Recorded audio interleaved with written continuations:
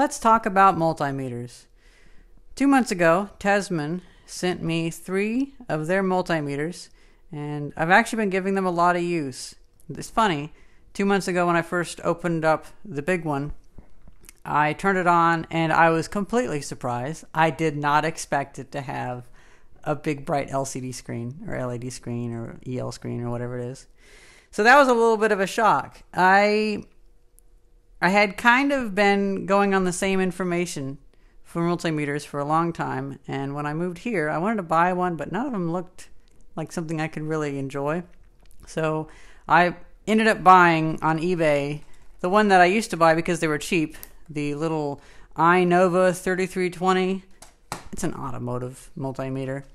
Honestly, though, it's reliable, but not very good. I've blown those things up a whole bunch, and now I don't know if they're even in production anymore. I think I paid $20, $25 for it, so it's more costly than they were. There's no reason to get those anymore because they're outdated. The connectors oxidize like crazy, and I think they get kind of like a moisture issue too, so you gotta like clean them off, like a corrosion issue. And then in 2016, I got this Fluke 101, which I remember my supervisor at Apple, he was like, that's gotta be fake, only $50. It's like, no, I think it's actually real. This is nice, but it's very limited in its features. So I can use it whenever I'm testing batteries, but it's nice to be able to have current sensing. And it's also a bit of a pain to show this on my videos because there's always that fight. Well, this one doesn't even have a way to prop it up. This is why you haven't seen this in my videos that much. There's always that fight on these reflective screens to get it to even display. And I've spent enough time faffing about with those that just the pleasure of this is so nice. You can see that from there. I'm not even holding it up really close. With the other ones, I have to be like that. But with this, I can just have it anywhere on screen and I can see it. And one thing that I like about these is, I know this is probably a common thing in multimeters, but whenever you measure something, it doesn't immediately go away once you disconnect it. Because with the other ones, the older style ones, when you measure something and then go away, it's back to zero. So if you're in an air conditioner measuring something and you come out, you gotta hold it like with your toes or something to be able to see this. But with this one, they actually hold the voltage reading for like 2-3 seconds, something like that, whenever you let off. Now, if the voltage goes down, it keeps sampling it, but that's really cool. And you know what? I do like that it doesn't have the big turn knob. Most of the multimeters I've used, I also used a Radio Shack one, my very first one.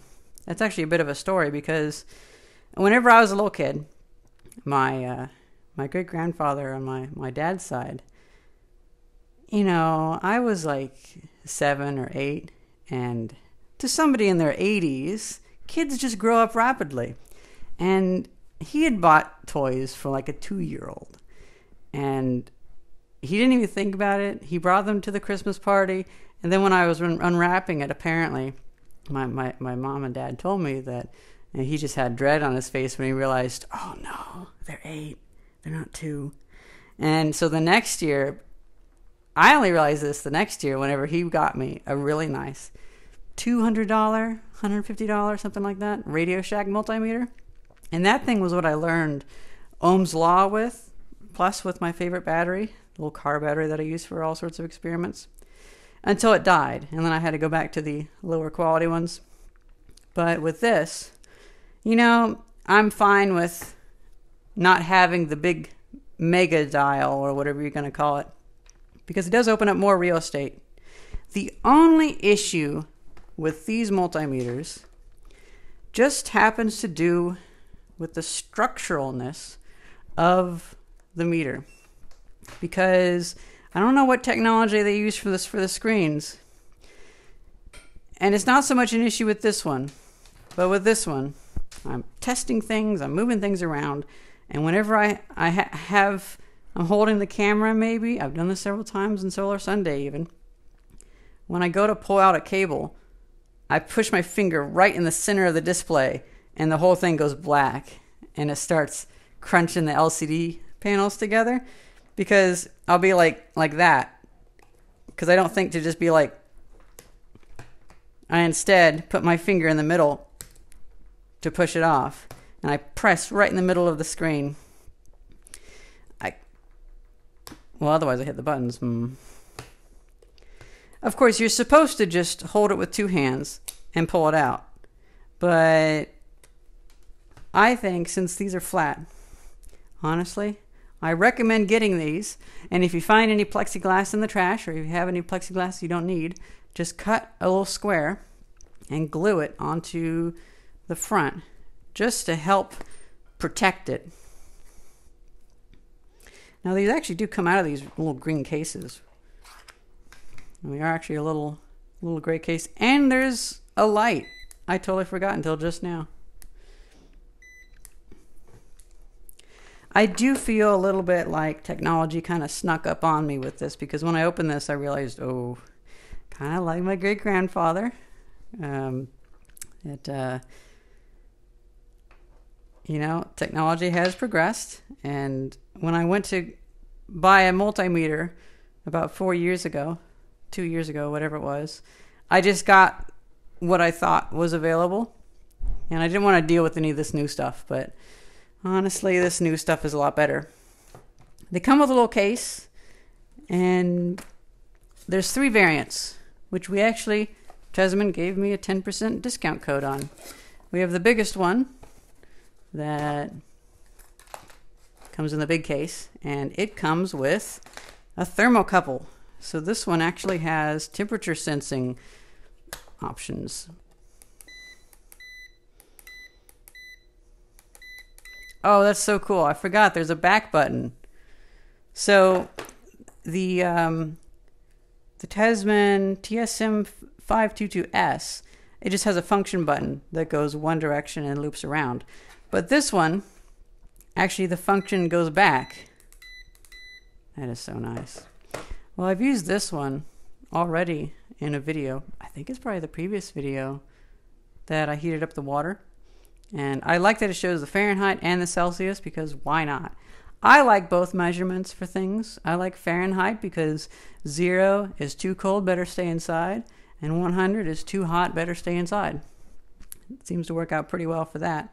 And then Celsius is good for glue temperatures and melting metal and more scientific temperatures that are not something the human body should endure. But I do really like that.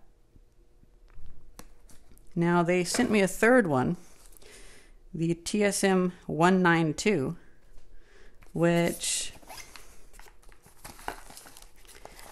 I haven't even played with yet because, well, I started messing with these ones and I realized I might kill these ones on accident. But the LCD screens seem to have healed a little bit from my misuse. So it seems like they can take the damage, but it's probably best to put some thicker plastic on there. So then we have this, the Smart Multimeter TSM-192. So we have a flashlight on the top. Comes apart with a screw. It's so funny how to see companies that have an actual Duracell battery. It's not like a oomph cell or something, like some random gibberish. It's actually Duracell. I mean, it makes sense because the batteries are all probably made over there. Another thing too, we've had dry weather and wet weather here. Like we had a few weeks there where it was really wet, and then we had a few weeks there where it was really dry. And I haven't had any issues of corrosion with the Tesmen probes. So I think that the Tesmen probes are of more than good enough quality. I think they're probably on par with the $50 Fluke from 2016. That one is starting to get a little bit corroded these days, but they had to withstand Illinois humidity, which is just unnatural. Okay, so this one's back to, see, this is what I thought these were going to be, and I thought, well, I'll just do the review, and then they'll be serviceable. I wasn't expecting these to be this amazing, colorful display, which I am actually pretty pleased by. I wish I would have gotten these a little bit earlier. Not saying I'm ungrateful or anything, because Tesmen's given me a few different things. I kind of wish I would have had these a little bit earlier when I was troubleshooting those air conditioners at the eye doctor building that I helped, because they had an air conditioner that I believe some gunk from one of the compressors clogged up the valve where it goes from the high pressure side to the low pressure side, because it wasn't letting any refrigerant through. Got a little flashlight. This is the kind of thing that I would leave on. Oh. Phase? Oh, wow. You can do like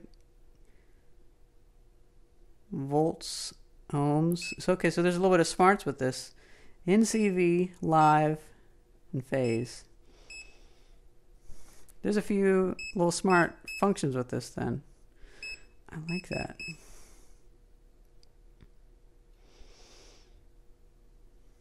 So this, of course, is not current sensing, and these ones are current sensing. I haven't blown up a multimeter in a long time. Oh, this one's just voltage as well. Okay, so this one is the only current sensing one. Of course, I would recommend this one, the TSM-599. It's funny. So I had figured I wouldn't use this one very much, and I would give this to a friend who is even poorer than I am and doesn't have a YouTube channel. And because he just had some multimeter that he brought over from Russia when his family fled, and it was like some really cheap little one from the 90s, and like the kind of ones that you get for $1.99 in 2002. And I was like, well, you know, once I'm done with this video, this would be a good way. I could give this away, and I might even give this one away. But I'm going to keep this one. But I did, you know, maybe I did a stupid thing, but I was like, oh, which one do you want? And he asked ChatGPT instead of looking at the box. And he was like, oh, well, ChatGPT says the TSM-599 is less good. And so I go to the TSM-522S. And I'm like, this is why you don't trust ChatGPT, because you failed. You could have had this one. You could have had the better one. And I would have told you, no, you don't get that one because it's the better one. But instead, you wanted that one. And he was like, I guess that's the hallucination at work. It's like, yeah, don't trust ChatGPT. Oh my gosh. It's simple. Just look it up online, you know. I'm quite pleased with these, and I'm going to continue using them. My other ones, I'll probably give them away, honestly. But we can keep this in the car, and I'll probably give this to my friend who has all the Fluke stuff. He can put that in his Fluke bag. I kind of don't care about these ones.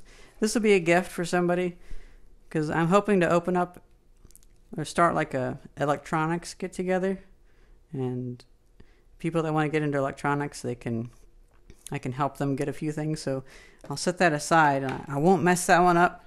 I'll keep that one for somebody else.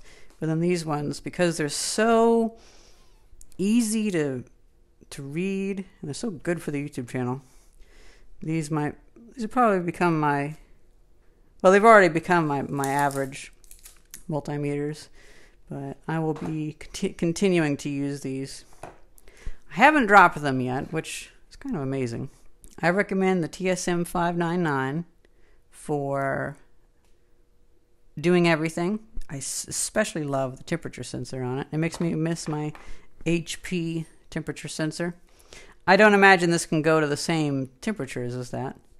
But then I recommend the TSM-522S if you're doing HVAC work or anything where you're having this far away and having to have your head stuck halfway in a machine or a closet, and then you want to look out and see it. But this one probably also has the actually I could just do it without the Tesmen TSM-192. Let's see, does it have the delay as well? It does. Look at that. It holds it. So, like, that is a life-saving tool. It holds a 2.45 volts for a good little while. A lot of people might not realize how big of a difference that is, but it's just a good quality of life thing. The other ones, they don't hold it for any time. So we got 1 Mississippi, 2 Mississippi. So we hold it for two seconds, which is pretty good. I seem to recall these ones don't do it nearly as much. Let's see. Yeah, it instantly goes away. And that's led to a few times where I wasted time doing multiple readings because, or then I had to do a thing where I wouldn't be able to actually read it.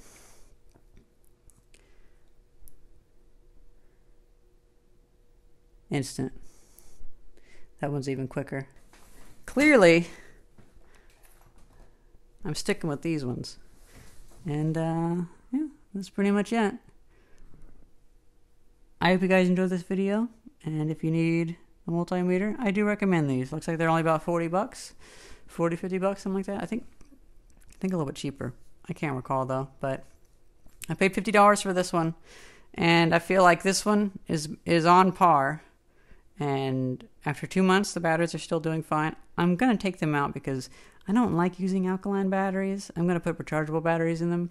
A lot of the alkaline batteries, I keep finding they keep blowing up. So even the name brand ones. So I don't trust them. I don't want to destroy this like I destroyed my Geiger counter. And that was years ago. It recovered. And then this one, the TSM-599. This is my favorite one by far. I do really enjoy that one. Now, of course, you can get way, way fancier ones. You can get the Fluke ones that have the LCDs that come off. Or you can get the ones that have the wireless link that you can place them around a building. But this is within my price range, and I'm glad they didn't send me one that's $1,000 or $400 or whatever, because I mean that would be more of a speculative review then, because I wouldn't actually be buying that kind of thing. But $40, I do feel a bit dumb. I do feel a bit dumb that I didn't know that these existed. These little, like, I guess they might even be OLED or something. I don't know. Some like electroluminescent display. Well, I hope you guys enjoyed this video, and thank you very much for watching. That's my 2-month review. See ya.